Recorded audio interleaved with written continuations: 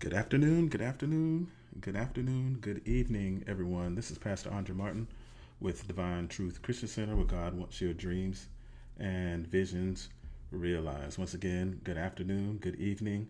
It's nice to see everyone on this wonderful and blessed time.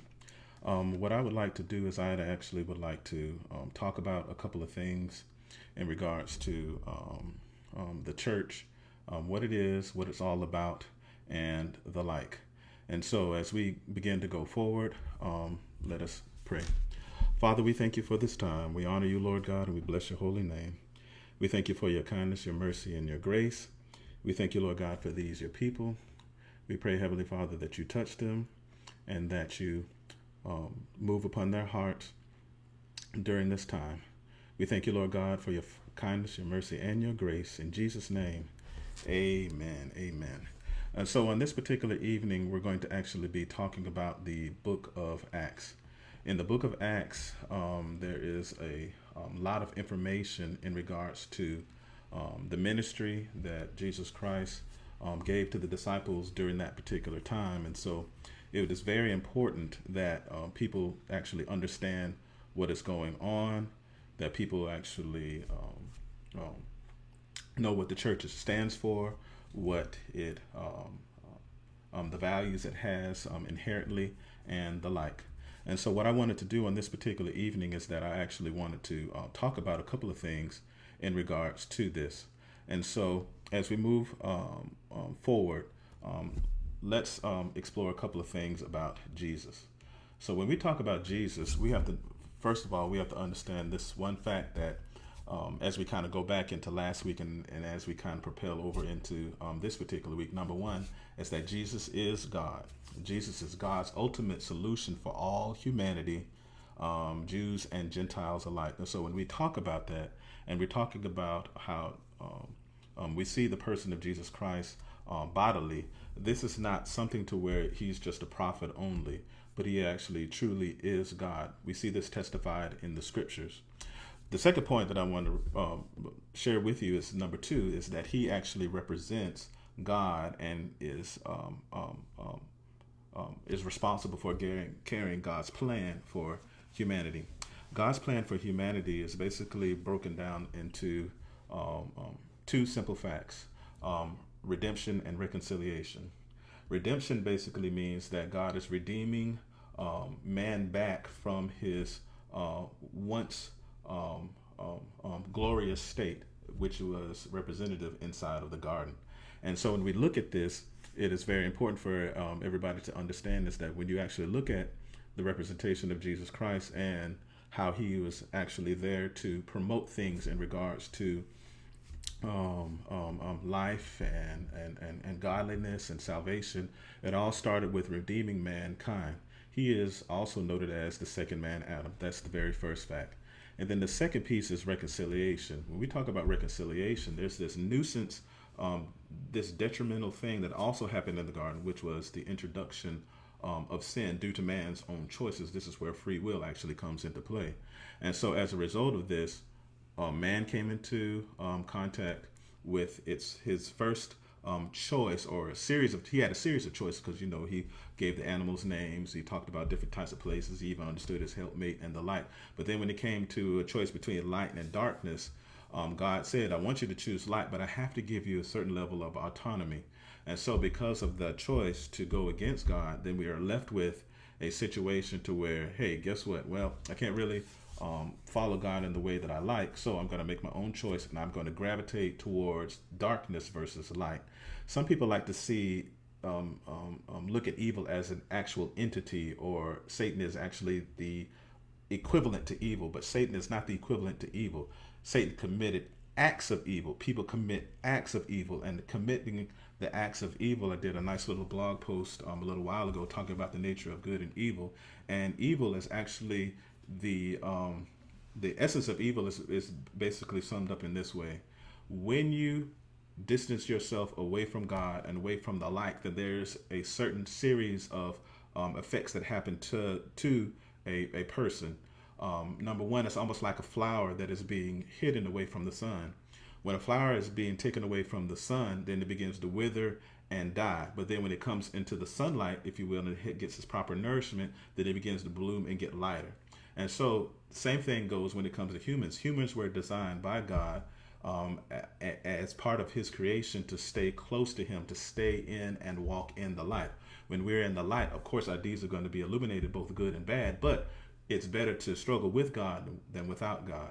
But when you push away from the table, or when you push away from God, or you never come to God in the first place because you're unaware of light, or the light actually repels you, then basically what ends up happening is that you want to push away from the light, and you begin to wither and die, and you begin to go into an effect or a series of situations to where you become one with the darkness, or dark elements begin to get into your soul. That's why you see certain things being said, such as, okay, well, your soul is being darkened, or your eyes look like they have death within them, and the like. But all of those things are tertiary effects of no longer being in the light. And so Jesus, our Lord and Savior, was there to help reconcile the fact that we can have a relationship with God again.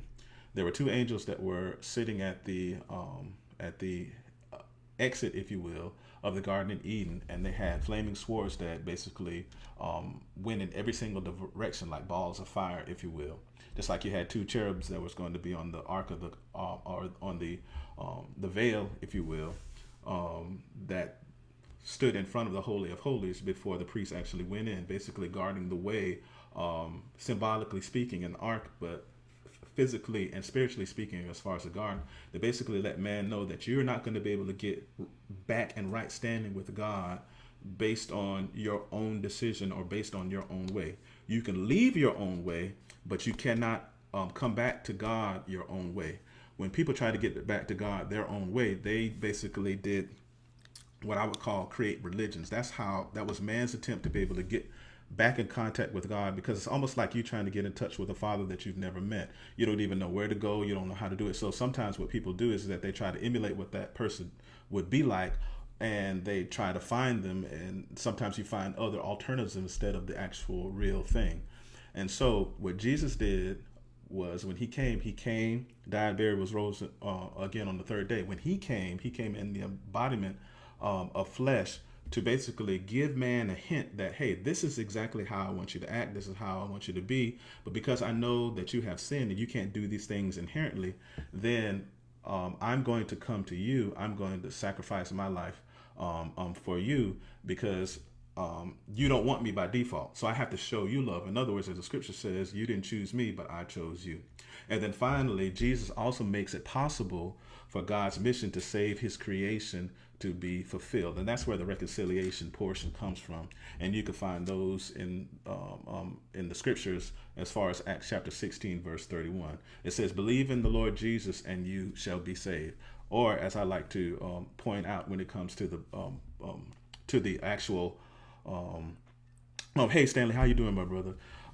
What the other part that I actually like to point to, which is Romans chapter 10, verse 9 and 10, which is, if you confess with your mouth Jesus is Lord and you believe in your heart that he rose again from the dead, then you will be saved. But you can't just say those things like we sometimes errantly do as preachers to let people have a sinner's prayer. No, God has to regenerate your heart. You have to have a response. Some people like to get into the Arminian and Calvinistic type of thing, and even Molinist thing, which is, having a choice of either both and, or either God chooses you or you choose God. Either way, God is the one that does the regeneration of the heart, even to allow for you to even make a choice to go against him. And so, with that being said, you can't even say Romans 10 authentically, verse 9 and 10 authentically, unless he has saved you first. And so because of Jesus, you have the ability to actually be able to do that.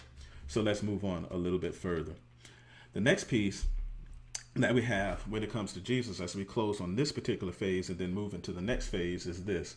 Number one, as Lord, he sent followers as ambassadors to carry on his will, to spread the good news that the kingdom of God actually has come. And so this is also extremely important when it comes to what our role is as far as the church is concerned. our role is not just to, I put a nice little teasing thing online today. I did a couple of my pastor friends, Pastor Dan Stanley Murray, as well as Bishop Larry Carter, and I tagged them in this nice little post, funny post about, man, I really miss coming to church late. It was so funny to me. But as believers, our goal is not just to come to church only. It's for us to actually be the church. And I think this is where a major disconnect is when it comes to believing in the things of God. And so, yes, Samantha, I definitely will give you a prayer request for sure. Just put it inside of the chat and I will address it towards the end. And so when it comes to being the church, and I'll just use this particular prayer request as an example, as believers of Jesus Christ, as followers of Jesus Christ, we are not just to sit idly by. Even under this situation when it comes to the coronavirus, we are not supposed to just sit idly by and then just pray and then just do nothing else. We have to feed the hungry, to clothe the naked, to visit the widows, the jailhouses, and the prisons. We had somebody that just asked earlier, hey, do you deliver food to the sick and shut-ins? Do you fulfill prayer requests? Are there people that are around that can actually assist those that are downtrodden? And is there anyone who can actually fill the gaps? Maybe not necessarily monetarily or funds are concerned, but is there somebody that I could talk to because I have anxiety, depression, or despair? Well, that's what the church is. And once again, Jesus, as Lord, he sent followers. We are followers of Jesus Christ. We're not just simply Christians. Christians is not even a derogatory term. It's just a way that the ancient Romans actually described who we were at that particular time, because they figured, hey, we follow Christ, Christians. It sounds logical to me. So that's what you are. But it's more than just being called a Christian. It's not just what type of title that you have, but it's actually what you do. In other words, as St. Francis of Assisi said, he says, speak the gospel, preach the gospel, but use words if necessary. So this is where we get into the thematic view of the actual church. So what is the church? The church is the body of Christ. Why do we use, or why is that particular term used, the body of Christ? And we talk about this physical body. Well, this is an example, if you will, of a physical body. Now, a physical body is something that we all have, thank God, but there is parts of the body. You have hands, you have arms, you have chest, you have a head. But when it comes to the body of Christ, we don't look at it as an organization. A lot of people, young people on Facebook and even on social media, usually say specific things such as, well, you know, the church is just a business. Yes, it is a business. It's a kingdom business. It's not just about trying to sell you something. Now, a secular person who has no spiritual compass within, they'll see the church just as they would see the Red Cross, or they would see the church just as a soup kitchen only. But the church is much more than that. That's why Jesus described us as his body. In other words, we're the arms, legs, feet, and of Christ. In other words, we do the work. That's why I said the quote earlier about St. Francis of Assisi that said, preach the gospel and use words if necessary. In other words, we are the action. Jesus has already given his word. He's the embodiment of the word. In the beginning was the Word, and the Word was with God, and the Word was God, and the Word became flesh, and he dwelt among us. That dwelling among us, anthropomorphically speaking, or human speaking, is talking about Jesus. But now Jesus has now ascended to the right hand of the Father, making intercession for us. And so as a result of that, he has already given us his instructions. So once again, when we think about the church represents a number of believers. In the book of Acts, the number of believers grew from out of house churches, and Acts, or the book of Acts, actually summarizes the life of this particular community. In Acts chapter 2, verse 42 through 43, it says the following. It says, they devoted themselves to the apostles' teaching and to fellowship, to the breaking of bread and to prayer.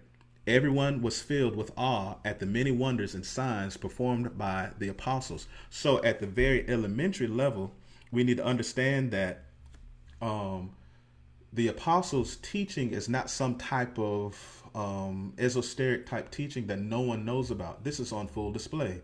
That's why the scripture is sola scriptura, meaning that we look at scripture alone. We don't look at scripture plus other things only as far as our authoritative source. We can look at other things as an authoritative source. We can look at other books and ideas, magazines and articles and the like.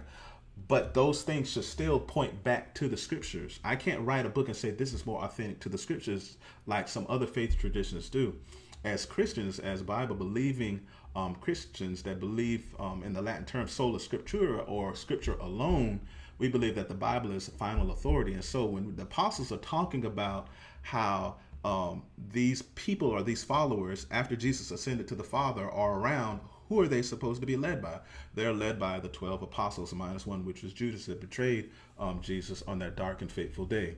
And so those teachings, which you see in Matthew, Mark, Luke, and John, and the like, by Bartholomew, the sons of thunder, all of these different apostles that actually died very untimely and very horrible deaths in order to promote the gospel, those teachings are not their teachings. Those teachings are what I would call a firsthand echo from the master himself, or the master teacher himself, Jesus. That's why when we talk about apostles, what are we talking about here? Are we talking about the apostles from today? The apostles from today are not like the apostles of Jesus Christ. That particular portion of the scripture or the canon is closed. There are no apostles of Jesus Christ. There are apostles after the tradition of Barnabas, not even after the tradition of Paul, because Paul saw Jesus Christ as a Christophany in his glorified body, the same glorified body that you see, eyes of fire, hair white like wool, not hair like wool, like some other groups like to purport. But that spiritual image is what Paul saw on the road to Damascus. And because of that, he was now qualified to be an apostle of Jesus Christ. The apostles that you see today, their teaching should also fall in line with what the scriptures actually say. Not because you've been in ministry for 40 years and now you feel like you need to be promoted because there is nowhere else to go. No, the true apostles of today are more like missionaries, and missionaries are there to, once again, be a further echo of the singular voice, which is what God spoke about through his scriptures. Moving right along. And so in our next phase, we're going to be talking about the characteristics of the church. When we look at the characteristics of the church, there's basically 5 different areas, if you will. There's the mission, there's baptism, there's worship, there is fellowship, and then instruction. Repeating, once again, there is the mission of the church, what the church is actually supposed to be doing. Not what you think it is, not a big high steeple, few people, or a big box and a big box building with thousands and thousands of people. No, those are just holding places. It's the people themselves, and they have a mission. The mission is to preach the gospel, to share the good news of Jesus Christ, not only verbally, but also in action. Okay, we can't now. You see there's a dynamic there. There's a specific partnership right there. You can't just have the word only and no action, or else you're just a sounding board. You can't just have all action and no word, or else you're just a community service organization. There's some people who just say preach the word only, and then they don't do anything in their community. And so we have many different generations that look at that skeptically and be like, well, you know, Jesus did a whole bunch of work just within 3 years. At the same time, we can't go to the other extreme and say, hey, you're just a community service organization only. And as a community service organization, then you don't need to preach the gospel. You don't need to say anything about Jesus Christ. You need to leave that off the table. You know, separation church and state, a lot of the things that sometimes secular government wants us to do. And we can't do that. So we have a specific mission. There's also baptism, which talks about ordinances, worship, fellowship, and instruction. So let's break down a couple of them, starting with baptism. Now, when we look at baptism, and we're talking about the ordinance of the church, if you will. Hey, Sister Wesley, how you doing? Hope Feaster, how you doing? Love the great woman of God. And so one of the things I wanted to talk about in regards to baptism, when we think about baptism, baptism is an ordinance.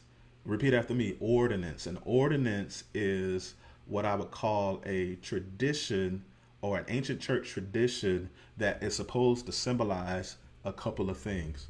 First of all, it represents a powerful symbol of the character and identity of the church. In other words, people in the new community of believers, once they are saved, are baptized, if you will, basically two ways. The first way is externally. In other words, it's a sign or outward. Let me reverse that. The first way, as it should be internally. There should be something on the inside of you that makes you want to serve God and love God. I got a quick story for you.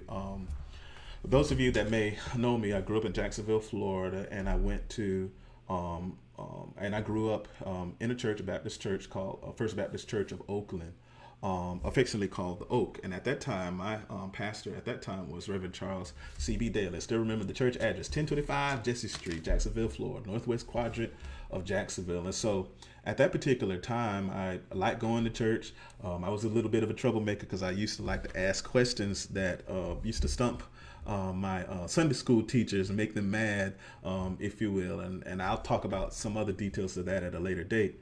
But there was one particular moment in time where I got swept up in the quote unquote church moment.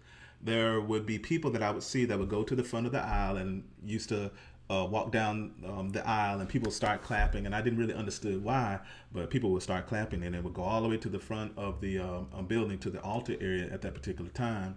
And somebody, because the preacher was basically saying, hey, will you come? Will you come? There's millions have come. There's still room for all. Yes, there's room at the cross for you. It was a nice little hymnal going forward. People walk up to the front. People start clapping. I was like, man, that's a good way to watch this. Here's in my eyes as a 14-year-old young man, that is a good way to get attention. It looks like you become popular after you get saved. But then what ended up happening is that I got swept up in the moment. I was like, you know what? I want to go too. I remember my sister going, I remember my brother going, and I wanted to go too. And I think I was one of the first ones to go. So I went too, and I got to the front. Reverend Daly asked me, it was like, son, why'd you come? And I said, well, he said, why do you want to be baptized? Why do you want to be saved? And I said, because I love the Lord. So innocently, and it was so great. They set a date for me. I still remember coming there in the evening time with a white gown on. It was very few people, so that kind of disappointed me. I was like, man, I thought there was going to be a whole bunch of people that's going to show up to my baptism because I thought it was popular. I thought it was the thing to do. So I got baptized. First of all, I liked it because, number one, you got attention. Think about me being a 14-year-old young man, right? Number one, I thought that you were going to be popular, and there's going to be people that could look at you as you're walking down the aisle. So I was attention seeking at that time. That's just me thinking back. And then another part that I like is that they had a pool and it looked like a pool, and we didn't have no pools at that particular time. So I wanted to get in the pool. And so I got in the water. I thought it was going to be warm. No, it was ice cold. I got out in the water. There was, when I came from up out of the water, the sensation was going all over my body. I felt shivers down my spine. And the truth of the matter is that I was just cold. And then that was it. A couple of days later, I went outside. I was looking up at the sky. I was like, I really feel good right now. But then what ended up happening is that the moral of the story is that I had an external transformation, but not an internal one. Because years later, as time went by, I began to question the scriptures. I began to question the Bible. I didn't believe it was real. I believed that there was more than one way to get to God. I started to get into Masonic type things. No disrespect for those of you that don't see anything wrong with that. But for me, at that particular time, that's what I got into. Became a Mason when I was 19 years old. In other words, I became a full-throated Gnostic. I even remember getting into arguments with my mother, basically saying that Jesus is not the only way to God, and the Bible is just one of the ways that you can get to God. I'm not saying that you know, just like some of the young people say today, I'm not against the Bible. I'm just saying that there's more than one path, because I thought that I was enlightened, not even understanding that enlightenment means that I came up with my own light from the inside, which we all understand that man can't just come up with their own light from the inside. Only light that emits from out of a man outside of the Holy Spirit is darkness. But that's what I was thinking, intellectually speaking. And so I get further and further away from God. When I got to college as a young man, I went to one church. Everybody's laughing all over the place. That was my first introduction to charismania. And I was like, I'll never set foot in the church ever again. And I didn't. For 6 years, because I was in the extended college program. For 6 years, I never set foot back into a church unless it was a community service event. And that was it. And so I had an external experience, but not an internal experience. That's why being baptized does not save you. not externally, not just dip it down in the water. Take me to the water. Take me to the water. Take me to the water. Woo! Some big ladies sing that in the background. To be baptized. And that's all that I thought that it was. But then when I turned 26 years old, I got baptized on the inside. Even Jesus spoke about it some time ago. He said, you know, you guys come down here with your whitewashed robes and you look so nice and clean. If I were to put that in contemporary terms, you come here with your Stacey Adams shirts, your suits and your Stacey Adams shoes if you're on a budget. I'm just teasing. Or you come here with your Armani suits and the like, or your Burberry cloths and Louis Vuitton bags, and you're walking around with your head up high looking down your ecclesiastical noses like your peacocks in God's zoo. But on the inside, you're like dead man's bones. In other words, it's death in there. You're a Pharisee, you're a Sadducee. On the outside, you look like you have piety and you look like you are a faith-filled person. But on the inside, you're dead. You're unresponsive. Compassion does not move you. And so when I got truly saved, this brings up the passage of scripture which says that John Baptist, he baptized with water, but I'm going to baptize you with the Holy Spirit and fire. That means that there was something that was burning on the inside. That burning on the inside is not just the zeal or just having the energy to want to, just do things for the church. But the fire that was on the inside also represents burning up sin, burning up impurities, illuminating flaws, turning on the flashlight, finding out about the weaknesses that I have as a person. Some that I could pray away, some that could not be prayed away because they were a thorn in my side that the enemy has placed there to buffet me, to let me know that, hey, you're a human and you're always going to be or have this element of body of death. For those of you that are not familiar with that term, if you will, body of death, we are always going to be battling as saved people, even as a person who is baptized internally, with our flesh. That body of death represents the actual flesh. And so baptism is more than just you dipping into the water just like I did, just wanting to get into a pool or just wanting to be seen. It's actually has the inverse effect when you are saved for real. When you are saved for real, the actual inverse effect makes you not want to be seen. It makes you want to go into a hiding place because you got tears in your eyes, and when you do something wrong, it actually is more conviction versus condemnation. Condemnation pushes you away from God. Conviction actually pulls you towards God. So that's baptism. Acts chapter 2, verse 38 says, repent and be baptized, every one of you, in the name of Jesus Christ for the forgiveness of your sins, and you will receive the gift of the Holy Spirit. So this is an ordinance that was an outward declaration of an inward truth. You get what I'm saying? It was an outward declaration of an inward truth.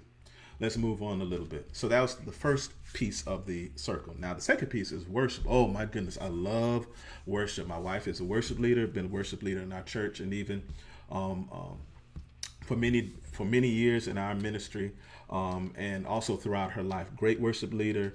And one of the things that my wife is learning about as she goes through her continuing education in regards to worship is basically a couple of things. Number one, she is learning, as well as what we have taught throughout the years, that worship is a visual declaration of our deepest beliefs.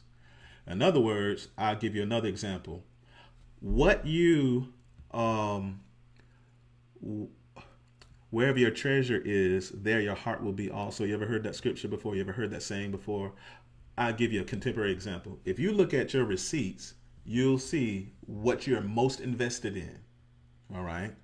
If you're a saved person, I'm not talking about somebody who just goes to church like Christmas, Mother's Day, and Easter, no disrespect to that. But I'm not talking about just occasional people that just go because somebody made them or because it's just out of religious function or there's nowhere else to go. I'm talking about people who are truly saved. When you are truly saved and you look at your receipt book, and you should see that there should be some contributions to the body of Christ, because you got to feed the hungry, clothe the naked, visit the widows, jailhouses, and prison. And that takes resources, just like our COVID-19 relief. In order for us to be able to do those things out in the community, we need resources. Just not going to come from out of the sky. But neither here nor there. The main point of it is that when you worship God and when you praise God, you're led outside of yourself. You're led to a deeper fellowship with Him, because just like those receipts where you see what you're most heavily invested in, God is like, I don't want any other gods before me. So all of those things that you're heavily invested in, I'm getting invested in kids' sports. I'm invested in my hobbies. I'm invested in all these specific things. I want it to be to where when God looks at my receipt book, not only monetarily, but also as He's written down things in His book of life, that I want Him to not only see just good conduct, but also want Him to see the actions or the acts that I have done. Not to get on this good side, not to generate something to get saved or anything like that. When you're saved, there's certain actions that you're supposed to commit after the fact. So I'm not trying to get on God's good side when I'm talking about just good acts or good deeds. Good deeds don't save you. When you get saved, you begin to do better or really do good deeds. You get what I'm saying? Good deeds don't save you, but when you get saved, you start doing good deeds. And so as a result of that, that worship, as Lady Mark just chimed in on the thing, says worship is actually a lifestyle. I preached a message many years ago. It's something that you actually do. Your conduct behind closed doors. Your character or who you really are is behind closed doors. So worship is more than you just raising your hands only and just swaying back and forward. It's beautiful.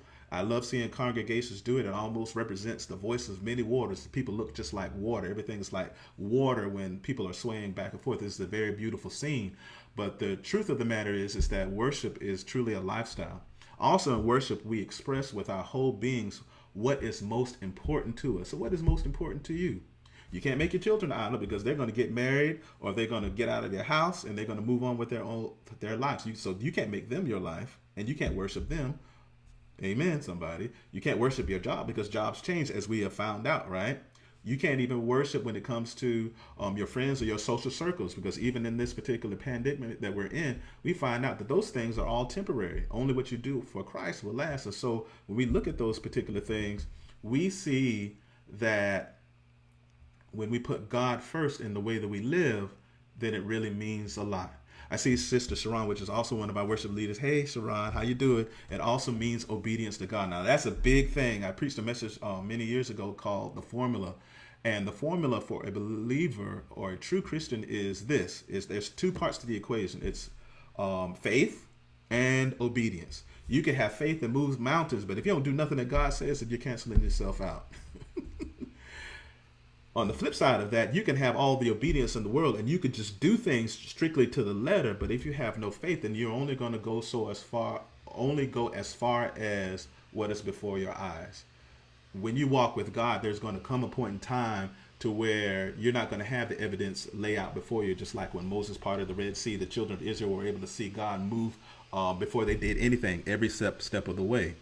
But things like that are not going to always take place in our current time. Sometimes we have to be like Joshua, to where we have to move first. We have to step out first. We have to go towards the promise first, fight first, and then God will show up. And so it's very important that we understand that worship is a true and complete lifestyle. It is part of the formula, which is faith and obedience. It's important to us. It's more than song, but it's also an element of song. It's a true act of obedience, because sometimes you just want to keep your hands down and just don't want to do anything. In other words, your problems are so magnified to the point that you don't even want to say anything. You just want to be like, man, I'm just going to think about this text message. I'm thinking about my baby daddy that just sent me something. I'm thinking about my baby mama, how she stressed me out, how she's going to take me to court for the 4th time in order to elevate my child support. Or my repo man is coming. That text messages should not steal our praise. It shouldn't steal our worship. And so what you do when you truly worship God over those particular situations, over those circumstances, that is like you truly honoring one of the bedrock 10 commandments, which is you should love the Lord your God with all your heart, soul, and strength, or to not have any other gods before him. In other words, you're putting God first. You're abided by Matthew chapter 6, verse 33, which says, seek ye first the kingdom of God and all of his righteousness, and all these things, the accoutrements, the amenities will be added unto you if it is in his will. That's the caveat there. That's the qualifier there. Lastly, when it comes to worship, worship is also a humbling experience. Where we recognize our ultimate dependence on God. How many of you know that there's been some true worship that's been going on across the country and across the world? Even in China, where I used to believe growing up, where there was no people that were Christians in China growing up, and I thought everybody in China was going to hell. But then I found out that they have actually one of the largest churches in the world. And because of this persecution, because of this quarantine, they actually started growing even more. And many of you that are out there are actually growing in your faith as a result of the pressure or the extenuating circumstances that you didn't even count. And that is very important. And so it's our ultimate dependence on God. And watch this. When you get saved, you got to work on that. When you get saved, you can't just believe that, hey, this is just going to happen just because I just got out of the pool. And you may have had a total and sincere transformation internally, but that does not mean that you automatically do what I was just speaking about. It's not an automatic thing. It's a lifelong process. Enoch walked with God and God took him. But how long did Enoch walk with God? Was it a day? No. It was several years. It was several hundreds of years that he walked with God, and then God took him. Then God didn't allow for him to see death. Some people call that one of the first examples of the Old Testament rapture, if you will. That's like he took Elijah up to the third heaven. And so that ultimate total dependence on God takes a lot of work. A lot of work. This is what we call the fire part. The fire baptized, that's that fire. That's burning up those impurities where I want to lean to my own flesh. I want to lean to my own desires versus leaning on God. Amen. So worship is so important. It's more than the song. But how many of you know that you can have a joyful noise coming from out of your mouth? Not only do we have our worship leaders chiming in? Hey, Rick. Hey, Ryan. Hey, everybody. How y'all are doing? Hey, Sister Chester. My mother-in-law. How you doing? Worship is truly a lifestyle. Sometimes you just have to just get down on your knees or get on the side of the bed. Many times at night I go through securing the house, if you will, while everybody's going to sleep. And sometimes I just say, Lord, I thank you. And I don't have no worship music on. I don't have anything on. It's just me and having an intimate moment with God. Intimacy, when we talk about worship, it's almost like a husband and a wife coming together to make love with each other. It's not supposed to be brash. It's not supposed to be something that is abrasive. It's supposed to be something where you totally disrobing yourself, not only physically, but also emotionally and spiritually before the other person in the vulnerable moment. And then when you consummate that particular at that moment and consummate at that moment or that particular time, then usually what ends up happening is there's a release, there's a satisfaction that comes. You forget about all your problems. And if you climax, yes, I'm talking about a little bit of take the mic, if you will, marriage, intimacy, and communication, then what comes out of that in many instances is a child or something is being birthed, if you will. That is in the natural. In the spirit, it's the same way. When you have total reliance on God and you come into an intimate place with him, we're not talking about carnal sexuality, if you will. That's just a symbol and type. That's just a visible example that somebody who is in the world or not saved, they could kind of really understand what that means. But what I'm talking about is that when you get in a total vulnerable place with God, like God, I don't know about you, but I do not know what to do when it comes to this corona that's out here. I don't know what to do with my church. I don't know what to do when it comes to the people. I want to make sure that people are healthy and are well, but I also want to make sure that we are able to pay our responsibilities to our landlord and the like. I want to still do ministry. Lord, help me. What am I supposed to do with this? And sometimes it just comes through worshiping and praising God. In the midst of your situation, circumstances, in the midst of your tears, in the midst of you having a pink slip that's staring at you right in your face and be like, Lord God, what can I do with this? But still, what you're doing is that you're allowing for God to dominate your situation of circumstances. Sometimes there's a change and he's merciful and he'll bring you out of it. Sometimes you have to endure it and it's just a waiting game. As the old people would say, sometimes he may not come when you want to, but he's always right on time. Sometimes there's a delay. Sometimes it's immediate. No matter what, he has your life in his hands. And sometimes that praise has to come first before you get a breakthrough. And sometimes worship has to come first before you have a breakthrough. And I'm not talking about an all-night concert where you talk about, oh, Jesus, come out here and you foaming at the mouth. That's not what I'm talking about. What I'm talking about is, Lord God, I'm putting you first, whether it's in song, word, or deed. Even if it's at home, I'm putting you first in my life. I'm submitting all that I have to you. If you want to know how this young man became successful in his life, coming from 1436 West 10th Street in Jacksonville, Florida, right across from Durkeeville Projects, how did I come to where I am today? I promise you I wasn't the most sharpest brick in the barn. Didn't have the most money. Didn't have the richest family. My secret to success, come closer. Come closer. Come closer. My secret to success is following God and working my faith to have total dependence on Him. Not money, not how much I gave in the offering, none of those things. It's having total dependence on God when I didn't have anything. That is the secret to my success. And this is things that you learn as far as being a part of the church. Lady Martin says that praise is a weapon. So I'm going to go ahead and go on this. There's a song that came out many years ago that talks about praise is a weapon. Teach my hands to war. Praise is a weapon. It says praise confuses the enemy. And so what they used to do in the Old Testament when the enemy was beginning to come towards the children of Israel, one of the things that they used to do is that they would begin to clap in order to create echoes, in order to create confusion, to make the army sound louder than what it really is. And so when the enemy heard all of this particular noise, oh, what in the world is going on here? It's almost like what you see in some of those memes on Facebook would be like, oh, no, boo-boo. Go ahead and come on here right now. I got something for you. In other words, you are actually in a ready position in order to engage what the enemy is trying to assault you with. And so that praise, as Lady Martin said in the chat, is truly a weapon. It's something that you can use in order to fight depression, in order to fight despair, in order to get your heart right and your mind fixed, and also to help you to put God first. See, they'll help me to stay on that, but I got to move on to another element which is so important. It's something that we all earnestly yearn for, which is fellowship. Fellowship is so important. When we talk about fellowship in regards to the book of Acts, it's talking about a couple of things. Number one, it's talking about how you are not only congregating, but how you are with one mindset with fellow believers. There's many different local assemblies. There's many different physical assemblies and many different church bodies. When we talk about fellowship, as a believer, you should be able to fellowship with anybody. I should be able to fellowship with you if you go to Northland. I should be able to fellowship with you if you go to OAK. I should be able to fellowship with you if I go to Mount Zion. If I go to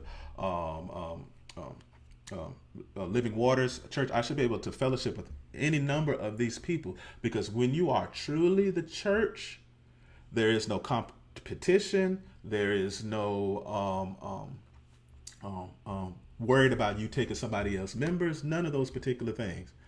You should, when you truly fellowship, you are secure within Christ. I could go around anybody and I could still go back to my local assembly because we're all in the same team. All right.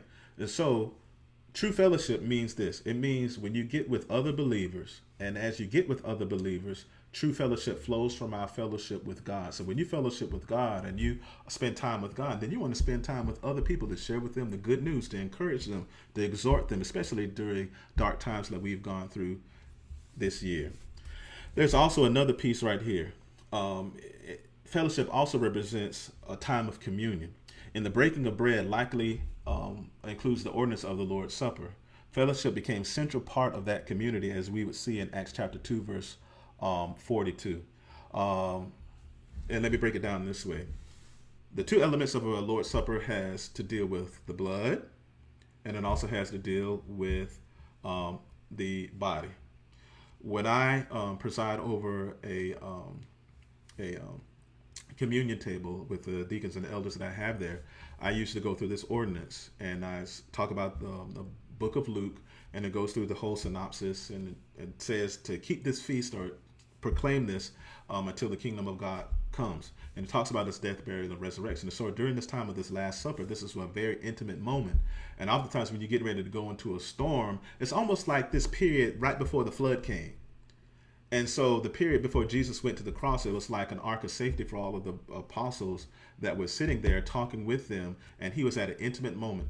And so we talk about the bread. The bread represents, he said, this is my body, which is broken for you. Take, eat, and do this in remembrance of me. This is an ordinance. The body being broken is what Christ took upon himself when he went to the cross, and how they beat him, how they dragged him, how they hurt him very badly. That brokenness is also his heart towards mankind, and now he has compassion for them, even though they're in a sinful state. He longs for them. He did not come here just to seek those that have it all together. He came to save those that are lost. And so that's what the body represents. And then you also have the blood. The blood is not some type of cannibalistic, carnal type of thinking that sometimes you see on Facebook or the internet. The blood represents the atoning power of Jesus Christ. For without the shedding of blood, there is no remission of sin. And so if God, Son, did not shed blood on the cross, then we above all men are most miserable. We're still going to have to deal with sin. And you cannot go to heaven when you still have a bank account or a rap sheet that's still counting against you. I heard one old preacher say this, that God has an eraser, or God has a pencil. And he uses it just like we use it. So watch this. The front part of the pencil has the lead in it, and that is used to write things.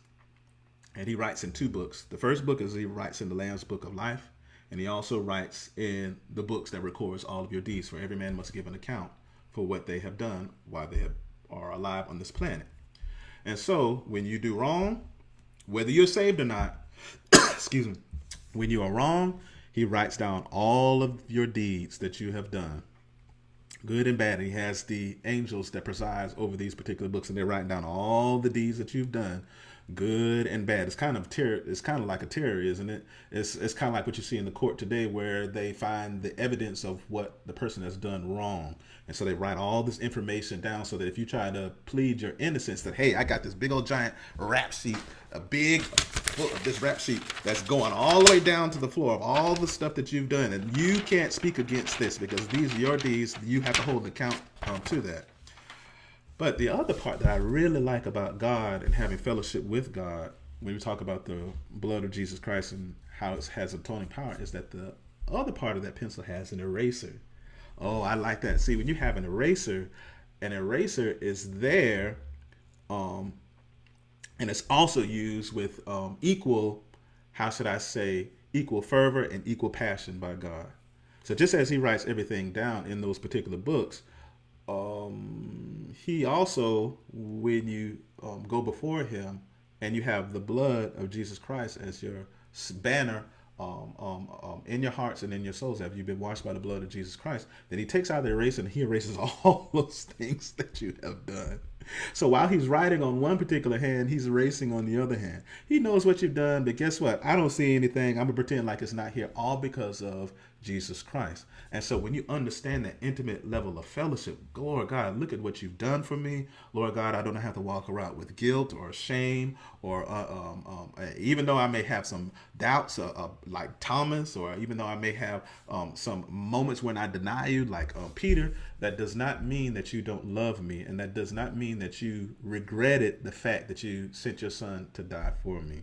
That's what true fellowship is like. And as a result, being the church, when you have that good news on the inside of you that you want, then you want to, as a result, you want to start sharing that with other people. You want to start expressing that towards other individuals. You don't want to just keep it, all of the good stuff, to yourself. And so that breaking of bread and fellowship is very important. That's also a good way for evangelism, if you will.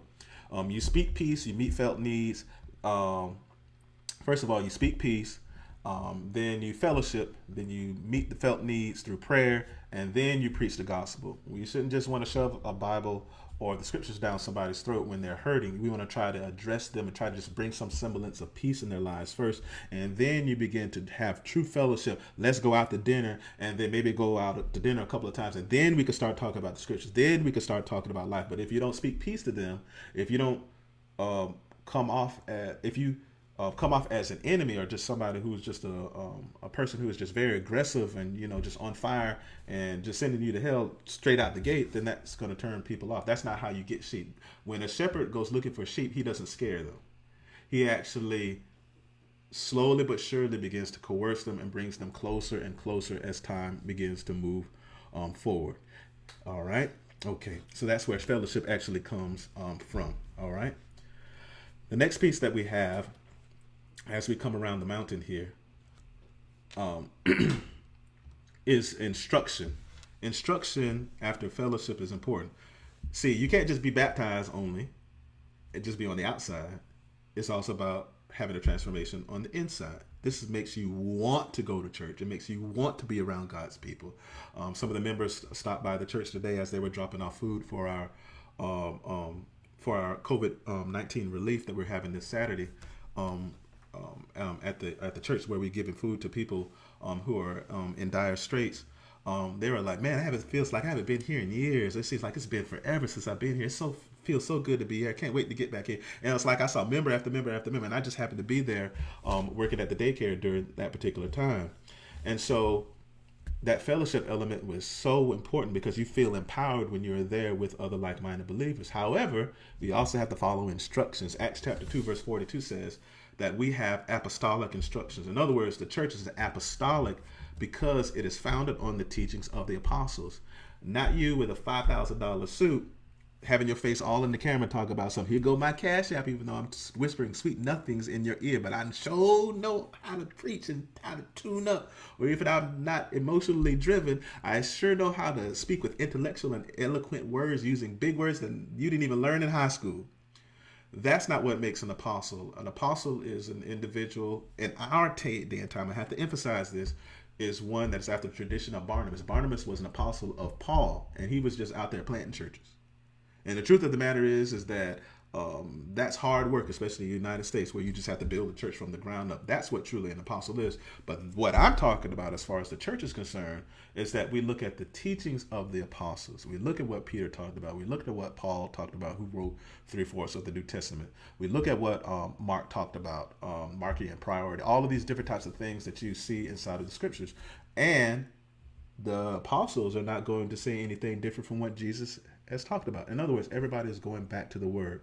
And so the word or the scripture is inspired by God. It's given for reproof, rebuke, instruction, and correction, so that the body or the person or the man or woman of God can be edified, so they can be made better, not just to be made comfortable or to just be smiling about specific things, but to be made better. And that takes time. It's kind of like having honey and castor oil. The castor oil, the Bible is like honey and castor oil. The castor oil represents some of the tough scriptures that really hurt that flesh, because you know that you're doing wrong and you need to get better. And then the honey part, or that's the castor oil part, and it's meant when you consume it to clean all the crap out.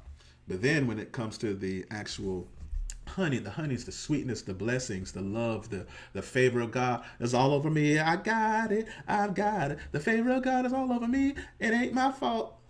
Or what was I thinking about Master P? Never mind. But anyway, when you think about the sweetness, or the sweetness of God, like it's like the dew in the morning, the sweet honeycomb of Jesus Christ. That's the other element of scriptures. And so when it comes to following instructions are so important, because behind instructions comes obedience. When it comes to instructions, when it came to Jesus, Jesus taught all that Jesus had taught them and what the Spirit revealed to them. So it's authentic on two fronts. When you read the scriptures and when you read the writings of the apostles, they're just basically saying what Jesus said. So if you're looking at an apostle today, they should only be saying what Jesus said. When you talk about prophecy today, I'm not prophesying, I'm prophesying. In other words, I'm just saying what the scriptures already have said and already have declared. I can tell you your future by just reading the book of Revelation. Show me your friends, I'll show you your future. And the Bible talks about all the specific things. And so I don't have to try to conjure up things. See that word, a buzzword I'm using? I don't have to conjure up things in order to elevate myself above what's necessary. All right. In today's time, all of the offices are on the same equal footing. It's just that they do different things. Just like a husband and wife, they do different things, but actually are on the same level. You don't get promoted to those particular levels. All right. Matter of fact, you see the flipping today, where there was a big giant rush to go towards apostles. No disrespect to apostles that are really doing the work of God. But now, what's happening with all of our young people that we see with the millennials and the boomers and the Generation X? What do they need? They need to be taught. There is a big giant drop when it comes to teaching, and people have to learn the scriptures through instruction. All inspiration of scripture is given by God for reproof, rebuke, correction, and instruction. Very important. And so finally, this is where we get into the mission. The mission of the church is so important. And the main reason for the existence of the church is God's mission. And through the church, God spreads his kingdom, already active, but not yet completely here. In other words, the church is God's active representation on earth. That's why it's not going to go anywhere. And that's why what God is talking about, or the truth that I'm speaking to you at this moment in time, is different from a church or a storefront or a big box Walmart building or a high steeple, a few people. We're not talking about the physical building. We're talking about a group of people that have faith and obedience to God's word. They believe God inwardly and they express it outwardly. They can't be shaken because of who's in political office. They're not shaken by what is going on with the pandemic. They still love God inwardly and they express it outwardly. And so we want to represent God's kingdom on this particular planet. And so as I close, the book of Acts, as we move from this final chapter, is not simply ancient history. It is our story, the church, the body of Christ. The story affirms who we are in him. The church that started on that fateful day in the upper room where we had all these people from different types of nations, cultures, and different types of languages.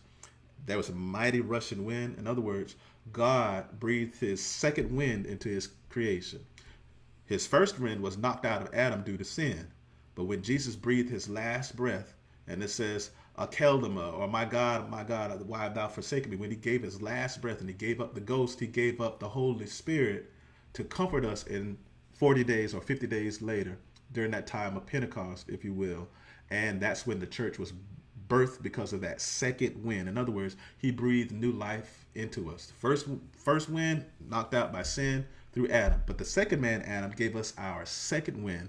And that second wind is represented by the Ruach, the breath of God, the Holy Spirit. This also lets us know that we are God's people and called to be witnesses of what God did and continues to do in Jesus Christ. You want to see a difference in me? I got people that know Dre, and I know people that know Pastor Martin.